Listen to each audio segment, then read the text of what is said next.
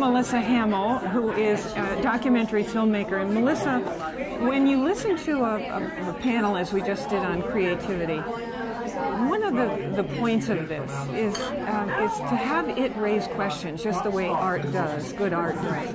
Did that happen for you? It did. What was it? It did. Let's see. Well, the things that I was sort of throwing around were, well, Mercedes Ruehl had mentioned something about, I forget her term, but I remember it as being sort of derailed. I've always, especially as I've gotten older, thought more and more about wholeness, just becoming whole. And I don't think this is just in the, the world of an artist to be occupied with this idea.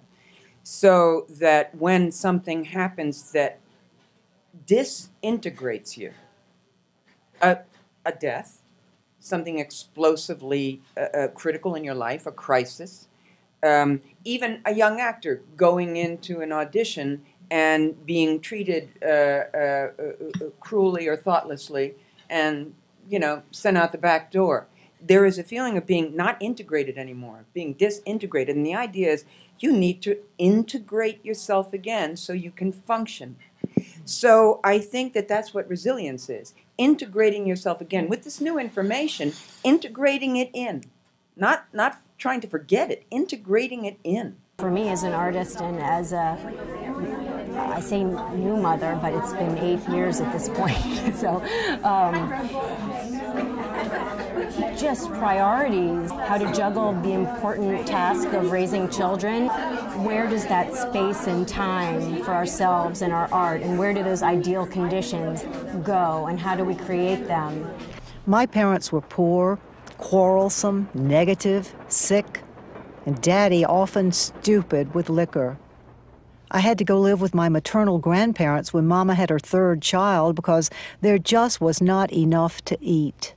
And then there's another part in the film where there's the menacing father that's the drunk, that there's another mood set up. Whoever was begotten by pure love and came desired and welcome into life is of immaculate conception.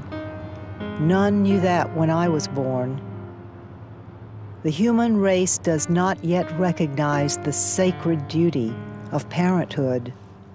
And you can see it with Lois, the background she came out of, the parents, what that did to her. And of course, part of her survival of becoming a person depended on resistance to those circumstances where you're dealing with these powerful figures in your life who are going to determine so much of what you become or are.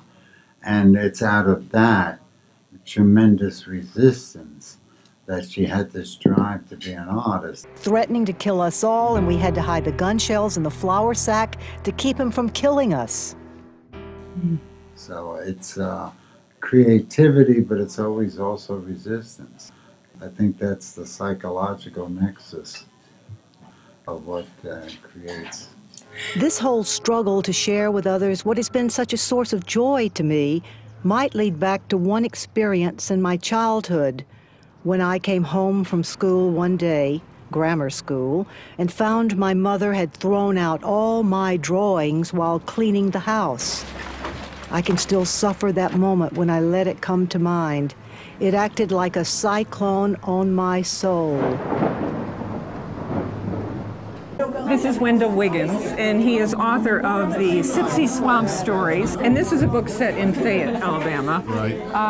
And I know Alexandra Branyon, the filmmaker. You played together when you were kids. Oh yes, her older brother was my best playmate, so I was at her house all the time. So let me ask you how we keep the spontaneity of childhood creativity in our lives, all of our lives. As a children's author, what enables you to hang on to that? I often just say I've never grown up. You know, growing up is not such a great idea if it means what it means to many people. I much prefer to still play And being a scientist for a career, I essentially never went to work a day in my life after I left my dad's grocery store. I was doing what I would gladly have done without the pay if I could afford it. That's a polecat, boy. Get them dogs away from now. Hey, you. Look at that, boy.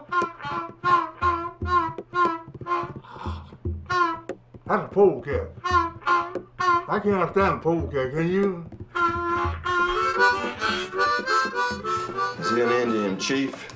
I got that Indian on my mind, looking better all the time. Yeah. I got that Indian on my mind, looking better all the time. Oh, yeah. Jimmy Lee Sudduth, he went through 26 colors of mud up and down the railroad track, and if he couldn't get what he wanted, he would say, like, I want green. He would get pine needles, crush them with a hammer, and make green. Jimmy Lee's used flour with his mud to make it look like white paint. He's used coffee grounds for sake of a dark color. He's put axle grease with the mud. You know, in the South, like with Jimmy Lee Sudduth, was working not only on canvas, but was also was out in his yard, was working with crepe paper to decorate his shrubbery in his yard. You know, so there's it's something that I think that does absolutely take over. I never saw anything half as exciting as the wonderful things I found in the outer walls and leaned against the fences and trees at Jimmy's house in Fayette. What a marvel, right in my hometown. You know, I feel like the public school system just squashed every bit of, creativity I had. I mean, everything that was important to them was like math and science and all of these things. And I find it so separate from academia, art. And I think for me, when I work with young people, the two things that I try to impart is think critically about what's around you, and the second, give yourself the space and the time for that creative impulse to grow. Thank you so much. I hope you'll see the film. Thank you.